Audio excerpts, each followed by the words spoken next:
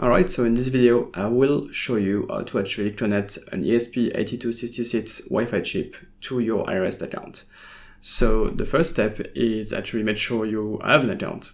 If you don't have one yet, you can just go on the main page at aREST.io and just click on create a free account. This will allow you to create a free account that will make you be able to connect your device to the aREST cloud. Next, when you actually have an account, just go to dashboard.arest.io. This will lead you to the page where you can manage your devices, create dashboards, manage your events, but here we just want the API key that will allow you to link your board to the aREST cloud. So for that, we'll just go to API keys, and you will see your API key just appearing there. You can just go over it, copy it, and just save it for later because we'll need it in a moment. Next, we'll see how to actually configure our board. So for that, just go to arduino.cc and you need to download basically the Arduino IDE. So for that, just go to software, and here you will have the page where you can download the latest version of the Arduino IDE.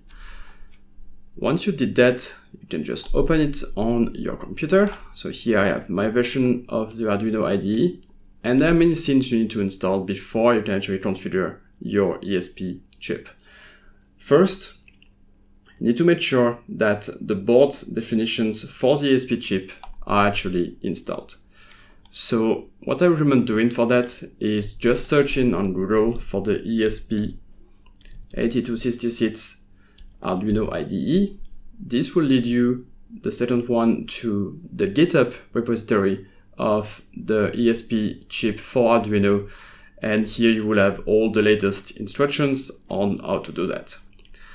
Next, you need to install some libraries in order to be able to use your chip with aREST. So for that, just go to Sketch, Include Library, Manage Libraries. You will find all the Arduino libraries, and you basically need two to be able to use your ESP8266 board with aREST. So first you need, of course, aREST. So just type in aREST in there and you will find it just here, and install this library. Next, you will use the pub/sub client to actually be able to send data, to communicate between your board and the aREST cloud. So here you will need this one that is called exactly like what I searched, so pub/sub client, and just install the latest version of this one as well.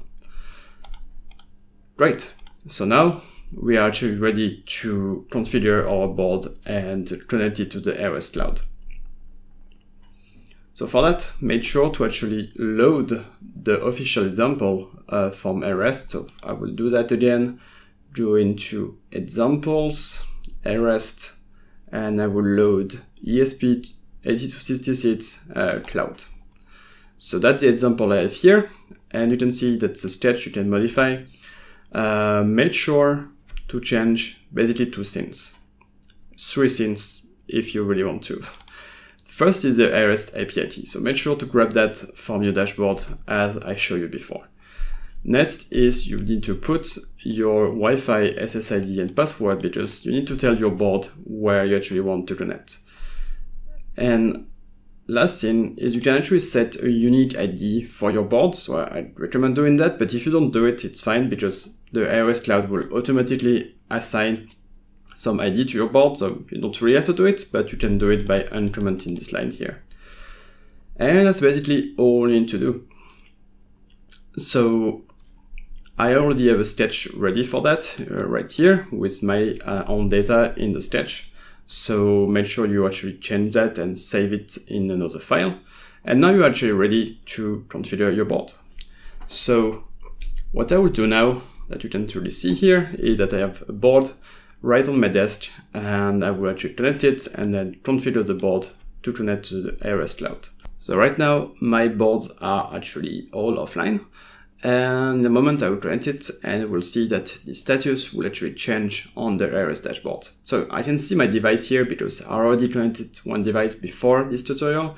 But if you are just starting out, you don't have an account yet, this will of course be empty because no devices have been granted so far to the aREST cloud. Let's go to the Arduino again, and here go to Tools, Board, and make sure to actually select the board that you are using. Here I'm using Adafruit ESP board, but it's compatible actually with a lot of different ESP boards, so make sure to select the one that you're actually using at the moment.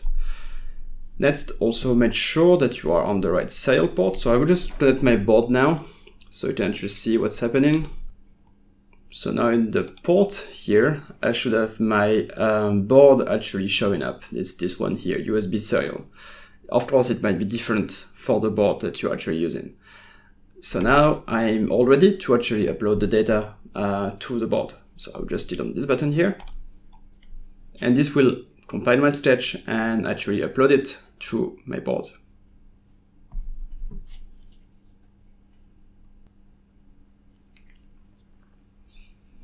Okay, so it's now uploading.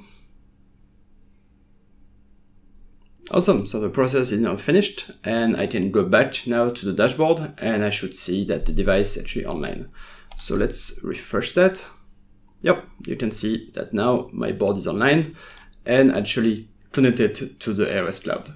So this was basically the tutorial about connecting your ESP8266 board to the aREST cloud, and now you are ready to use it. So what I recommend now is really to go to arest.io/documentation to really see everything that you can do with your device. So for example, we did here this getting started part in this video, but you can now, for example, use your board to, of course, control devices, but also store events, for example, from your board. So you have guides about this as well. So make sure to explore, have fun, and build amazing projects using aREST.